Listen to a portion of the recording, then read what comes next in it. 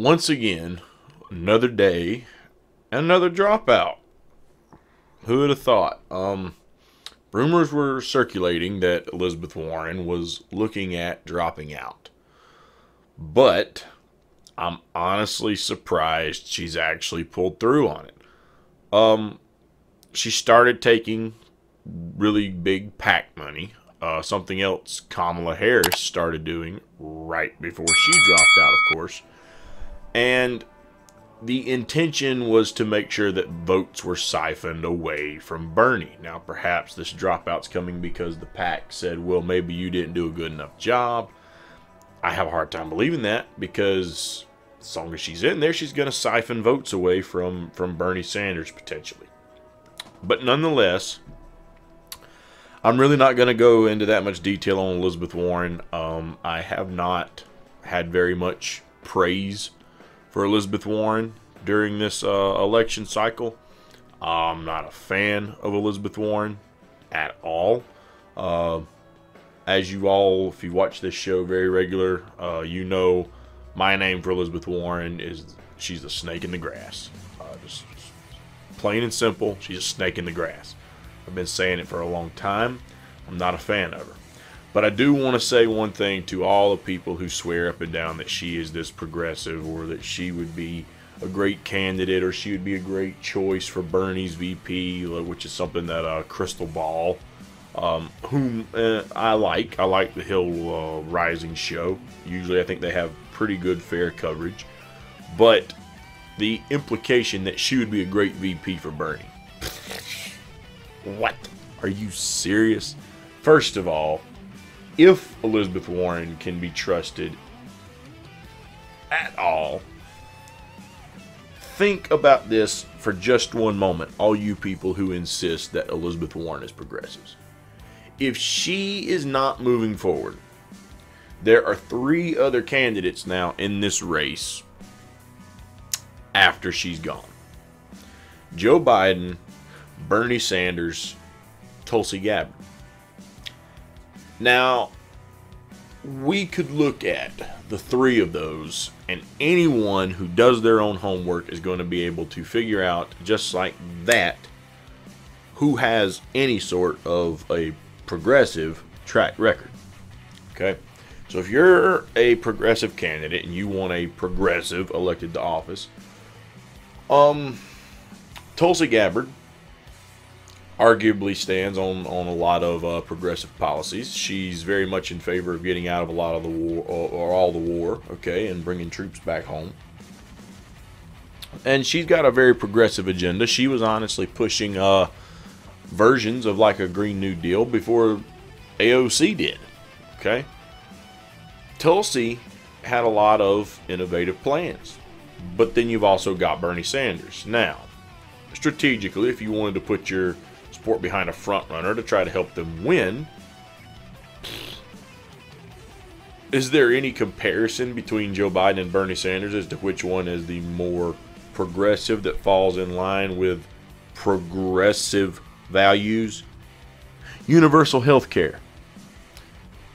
Warren, what did you argue about with the universal health care thing for so long? That Pete's plan would only cost Americans more. That you didn't want a plan like that. Now, of course, we all know you waffled on it later on, but that's what you said originally in the beginning. So why is there any decision to make for who you're coming out and supporting? Simply put, because Warren is a corrupt hack. Now, most of us knew that. But for anyone out there who may see this video who believe that Elizabeth Warren was a true progressive, the fact that it's she has to think. She has to put some thought into it whether she should come out and endorse Bernie or Joe Biden. So for all you people out there, TYT, David Pakman, Majority Report, Progressive TMZ, the Progressive Voice, okay? All of you jokers who literally have preached the praises of Elizabeth Warren out one side of your mouth and how great Bernie is out the other side of your mouth, And when you stopped speaking out the sides of your mouth and you opened them completely, told us how great they both were, and if they only worked together, oh, what a dream ticket it would be. For all of you people who've been praising Elizabeth Warren, while a majority of you has also been trying to bury Tulsi Gabbard, I might add, for all of you who do that, just think about it. Elizabeth Warren has attacked Bernie Sanders and stabbed him in the back on many different occasions up to this point. And even right now, even though it was without a doubt Bernie Sanders is a way more progressive candidate than Joe Biden, can't even get the stones to come out and endorse that man or Tulsi or whoever. But we know for sure that if she is a progressive candidate, we know endorsing Joe Biden would be anything but proper if you're a true progressive candidate, because Joe Biden's not a progressive candidate. Okay? Joe Biden is a centrist corporate Democrat. In other words, part of what the progressive Democrats call the problem. So the fact you've honestly got to take some time to think about who you're going to come out and endorse speaks volumes.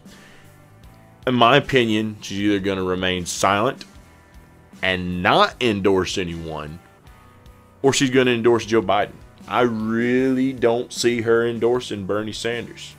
She is a downright snake in the grass. Now, if she comes out and endorses Bernie, okay, I stand corrected. But until she does, I think she is a complete sellout to the establishment, and she's not going to endorse Bernie Sanders. That's why she's tried to stab him in the back all the way up to this point. Why? Why start helping the man out now? Why? What do you gain from it? Nothing. But by continuing to stab him in the back, you've already got in bed with the establishment. They just might keep on helping you out if you do that. That being said, we've got some more shenanigans I want to touch on just real fast. I covered in a video yesterday what Tulsi Gabbard's option and path to any sort of a comeback was going to look like. And in less than 24 hours later, after I already said, you know, she's got to make the debate stage and we can't let them screw her out of the debate stage, be damned if there's not reports coming out that the DNC are saying, yeah, you know, that's our threshold. That was the original rule, but we intend to raise that threshold. And, you know, since there's going to be like 2,000 delegates kind of given out up to that point, we're going to raise that threshold definitely and change the rules. Oh, really? Oh, really? You find that appropriate, do you? Well, let's just examine what you're doing there for just a moment. So does anyone recall last year, fall, winter, there were, I think the controversy really hit on the very first debate that Tulsi Gabbard was not going to be part of. So if you remember this with me, okay, Tulsi was arguably ahead of the percentage she needed to be at in particular polls, and they would have qualified her, except the DNC did not want to recognize said polls. And a problem with that was some of those polls were actually more reputable and had a better history of being on spot and accurate than some of the ones they were using. But would they change the rules since there was a big grassroots support behind Tulsi Gabbard? Tulsi Gabbard had a large online following. Tulsi Gabbard was pulling in a coalition of not just Democrats but independent voters and others. She could bring people into the Democrat Party, of course, but the Democrat Party, no. We only want our Democrats. You've got to have a D after your last name or you're not welcome. Okay? But she could have done that. And so because of that, did they look at that and say, well, you know what? Yeah, we want to be the People's Party. She's got some grassroots support. Sure, You've made your case. You got some support. We'll let you on that debate stage. Did they bend the rules for her? Absolutely not. And what was their pushback that entire time? Look, you knew the rules coming into this. If you can't qualify, hey, that ain't our problem. That's your problem, not mine. That was their response to that, okay? So the DNC stood on this whole thing about, we're not going to change the rules. We set this from the beginning. You knew what the rules were, and you didn't qualify. Well, tough luck. They stood on that for so long. And then came along a rich billionaire jackass who was a Republican for many years. And then he jumps in the race, and after he got in the race, there was about 2 or 3 debates, and he wasn't part of a single one. Why? Because he, under the way he said he would run his campaign, would never meet the individual donor threshold. Therefore, would be completely ineligible to qualify for the debates. Imagine that. So considering he couldn't qualify for a single debate under the current rules, he then pumped a lot of money into the right places, and all of a sudden, the party that won't change the rules, we said this from the beginning, you've all got to play by the rules, all of a sudden changed some damn rules and let him on the debate stage. Now, of course, turns out, looks like that actually wasn't a very smart move for Bloomberg, because the first debate, he got absolutely trounced. Okay, the second debate, he didn't really do much better, and now he's dropped out of the race entirely. So they were willing to bend the rules for Bloomberg. But now, rising from the ashes just like a phoenix, comes the Tulsi Gabbard campaign. Is she rising from the ashes enough to win the entire thing? Again, I've said this, I'm not going to bullshit you. I love Tulsi Gabbard. I voted for Tulsi Gabbard, but I'm not going to make up a story just to try to get views. Facts are the facts. Her path to victory is damn near abysmal. Again, if she pulls that off, we're talking something absolutely historic, of massive proportions, okay? This is something that would literally go into the history books as one of the biggest, and I mean biggest, upsets ever in the history of politics. Okay, this is just something you just don't see happen if it happens at this point. Okay, that being said, okay, she was able to pull one delegate in. Now, of course, Alan Myron pointed this out. I think he's got a point. Hillary had a bigger win in American Samoa last time around than Bernie. Had a bigger margin beating Bernie last time around than Bloomberg had with Tulsi, and yet, you know, Tulsi only got 1 delegate, Bernie got 2 last time around. Wow, something a little off there, huh? Nonetheless, Tulsi got 1 delegate. According to previous rules, and yeah, we're stacking 1 delegate up against hundreds here, right? But nonetheless, 1 delegate, and she's qualified for the debate. And now the DNC comes out and says, but you know what? We're probably going to raise that threshold a little bit. I think Jimmy Dore covered this and said it best. They're going to raise it just to be an ass, probably right above the number that Tulsi Gabbard has. If she's got 1, they're going to say, unless you got 2, you can't participate. Just to keep her off the debate stage. And what for at this point? It's not like you've got an issue of a crowded stage. What's your problem? Pete's gone, Amy's gone, Bloomberg's gone, Warren's gone, Yang's gone, Steyer's gone. Really? You've got that much of a problem you can't let a 3rd person on the debate? For sake, it would be the shortest debate as far as participants goes. It would be the smallest, I'll say smallest, not shortest, the smallest debate size we've seen in this contest yet. Even keeping Tulsi Gabbard on stage, there's never been 1 debate in this primary season yet where there's only been 3 people on the stage. So what the hell's your problem with it? Why can't you leave the rules alone and let the woman on stage to debate? Very simple, because she's too dangerous on that debate stage. This is the very thing I was worried about. And in less than 24 hours after I said it, the DNC is starting to drop these hints that they are going to change the rules and they will screw her off that debate stage. And folks, I'm telling you right now, anyone who wants to see this Tulsi Gabbard nomination, you better start doing everything that you possibly can to keep those rules the same. If she can make the debate stage, she has the smallest fragment in a three-way field to start possibly gathering some of those voters now that all these candidates have dropped out.